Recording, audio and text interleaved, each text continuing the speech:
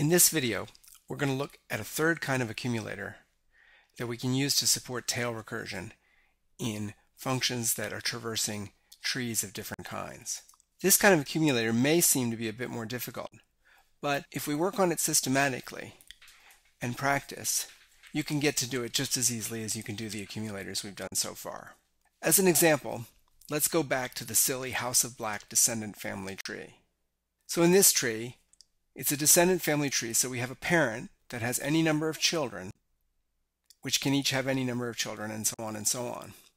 And all we're going to want to do this time is just count all the people in a tree. So if we call our count function with this top person, we would count all the way down through the tree like this, 1, 2, 3, 4, and so on. Okay, let's get going on it. What I've got open here is the worklist Acc starter file, which you can get from the website under week 10. It's got the data definitions that we've seen before for a descendant family tree, and some example data for the House of Black descendant family tree. And I've already got a function that does the job we want it to do. Count encapsulates two inner functions, one to operate on person and one to operate on list of person. I've used a slightly different naming convention in here this time. These were originally templated according to the data definitions for person and list of person, and I filled them in the natural way. If we're counting the number of people in an empty list of people, then that's 0. Otherwise, we add together the number of people in the first person in the list and the number of people in the rest of the list. And of course, if we're counting a single person, that's just add 1 to the count of that person's kids. And so that function works. I'll run it right now. The question we want to ask ourselves is it tail recursive? And we can see relatively immediately that it is not tail recursive. There's 3 mutually recursive calls. There's this call to count LOP, this call to count person, and this call to count LOP. And not a single one of them is in tail position. This one's not in tail position. The first one's not in tail position because there's a call to add 1, which is waiting to consume the result of this call as an argument. This one's not in tail position because there's a call to plus that's waiting to consume the result of count person as an argument. In addition, once we evaluate count person, we also have to evaluate count LOP to pass to plus. So none of them are in tail position. But let's start by working on this one here. This one seems a lot less hard because it's really a lot like what we saw before when we converted sum of a list into a tail recursive form. What we need to do somehow is manage to take this call to add 1 and get it into, instead of have it wait for the result of count LOP, we want that work to somehow be passed as an argument to count LOP. And we can do that with an accumulator. Let's go ahead and start doing it. Since this is a somewhat complicated task we're setting out, and we've got a function that already works, let's make a copy of it, comment the old one out, and work on the copy so that if we mess up partway through, we can start again with something that actually works. So again, we're trying to get this add 1 work into an argument, an accumulator argument to count LOP. So let's just add that accumulator. Let's call it so far rather than just ACC because it seems to be something like the count so far. And we know its type right away. Accumulator so far is natural. And we're not going to be quite sure about this yet, but we'll put something like the sum so far, something like the count so far. Okay? And we've got the accumulator there. Since these functions are mutually recursive, if this one's going to have an accumulator, this one has to have the same accumulator. And we'll put some dots here telling us that now when we call count LOP, we have to pass this accumulator. And we'll put some dots here telling us that now when we call count person, we have to pass an argument for this accumulator. And similarly there, when we call count LOP, and the first call to count person, we have to pass something there. Now we know what we're going to pass here. We're trying to get this add 1, instead of happening when the count LOP returns, have it happen as we call count LOP. So really, we're just going to take this add 1, move it there, and say add 1 to so far is going to be the argument for so far accumulator for count LOP. And think about what that's saying now. It's saying, gee, in order to count a person, go count the person's kids and add 1 to the count so far. So we're adding 1 to the count so far to correspond to P, and then going to count the person's kids. So that looks like it ought to work. And we could probably even fill in the initial value of so far to be 0.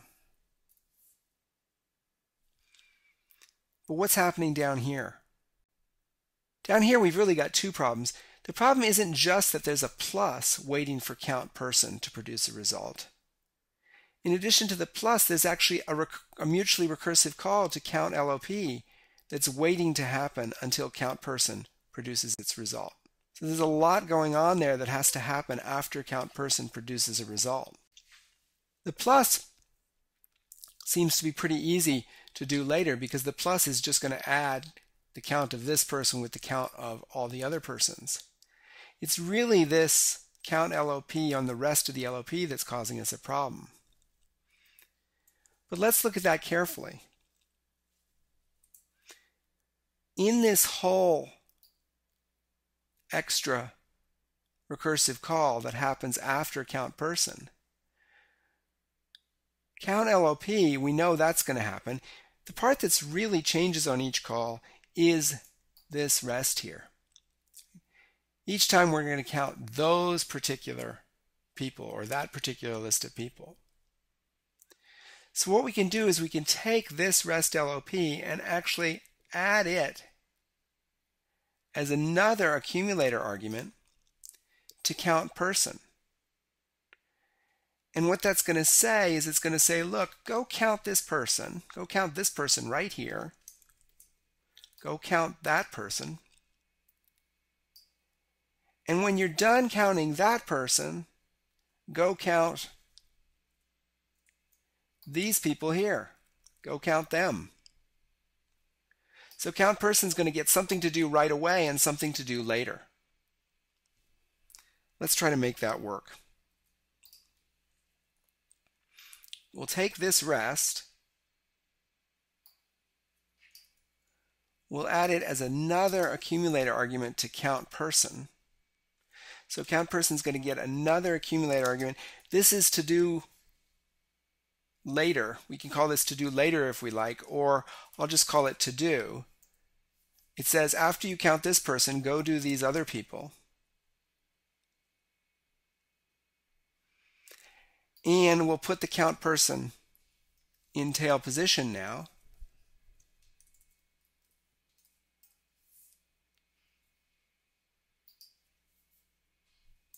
We'll put something there to remind us that count person now has this extra argument. So now let's see what's happening is that we're calling count person and we're saying first count this person. This will be this accumulator argument, which we still have to figure out what to do here. And then this is going to say, then count these people.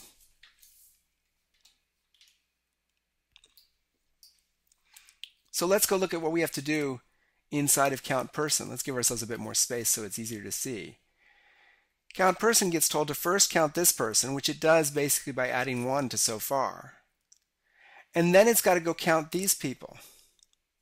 But count person calls count LOP and gives it a list of persons to count. In other words, this person's kids. So we could just take the new extra people to count and just append them onto to do. So now count person counts P, and then it says to count LOP, go ahead and count this person's kids as well as whatever I was told to do after, as well as what I was told to do later anyways. And now we can see that all the actual counting happens here. So the value of the so far accumulator that count LOP passes to count person is just going to be so far. We're not going to add anything to that accumulator here. So now there's one thing about this code I don't quite like, which is the two accumulator arguments are in this order, so far to do here. And here there's this list of people, and so far they're kind of in the other order here and they have different names. So I'm going to do two things. I'm going to make their names consistent and I'm going to put them in the same order. First, let me just provide the initial value of the to-do list, which is empty. And I can use Dr. Racket has a feature that will let me rename an argument.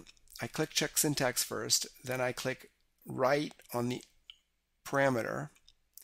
I click rename for the parameter, and I'm going to call this to do as well.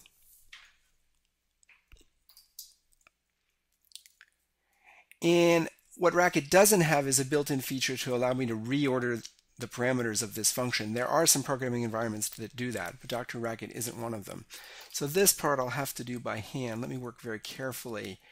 I'll reorder the arguments here, and then I'll go find every call to count LOP. Here's one, and I'll just change the order of the arguments there. And that's the only call to count LOP. So now it looks like I just about have this.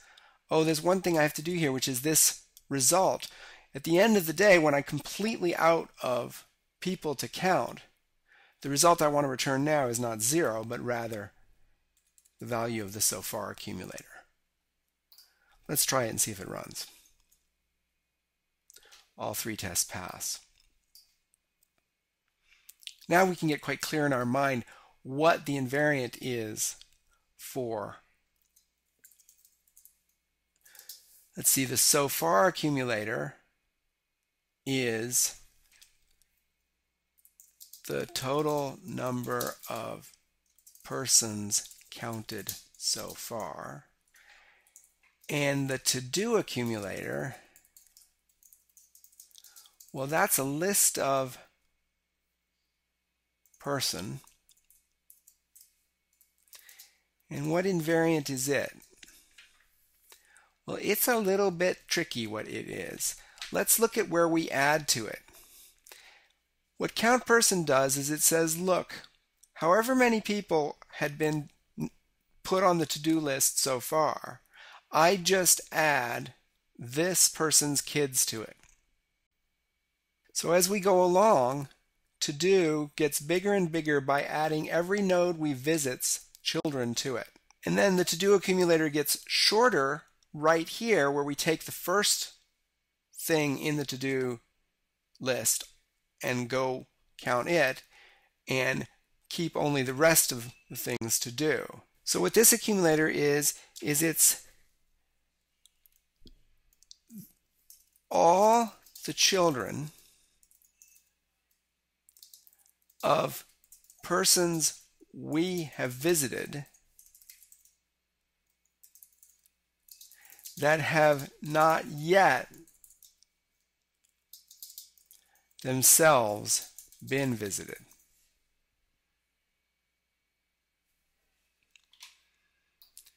So every time we visit a person, we add all that person's kids to do, and then one by one we take them off to do as we go. At the end of the day, to do is going to be empty. So that accumulator may seem a little bit more complicated, but what I suggest you do is watch the video one more time and then practice doing it. The basic intuition is really no different than the other tail recursion accumulators we've seen. We had some work that was surrounding a mutually recursive call, so we didn't have tail recursion. We took that work and arrange to pass it in, pass the result of that work in as the value of an accumulator in the mutual recursion. That's the first thing we did, and that's really just like sum and count operating on lists. Here, we had some work that was going to happen after a recursive call, after a mutually recursive call. So we couldn't pass the result of that work into the mutual recursive call because here you have two mutually recursive calls. One of them has to come before the other one no matter what.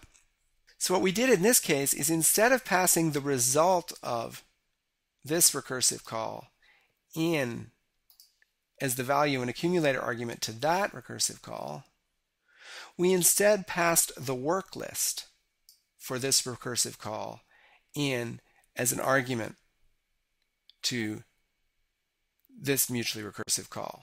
So you've got two very different kinds of accumulators here. So far is an accumulator that's accumulating work that has been done. It's accumulating every person that's been added up so far, every person that's been counted so far. To do is a very different accumulator.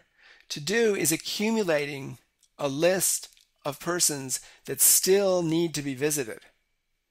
It's saying, look, when we finish with this call to count person, we got to go visit these persons. This kind of accumulator is often called a work list accumulator because it's a list of work remaining to be done. And it's quite different than so far, which is a result so far accumulator. But both of them are built on the same intuition, and it takes both of them in order to make a tree traversal tail recursive.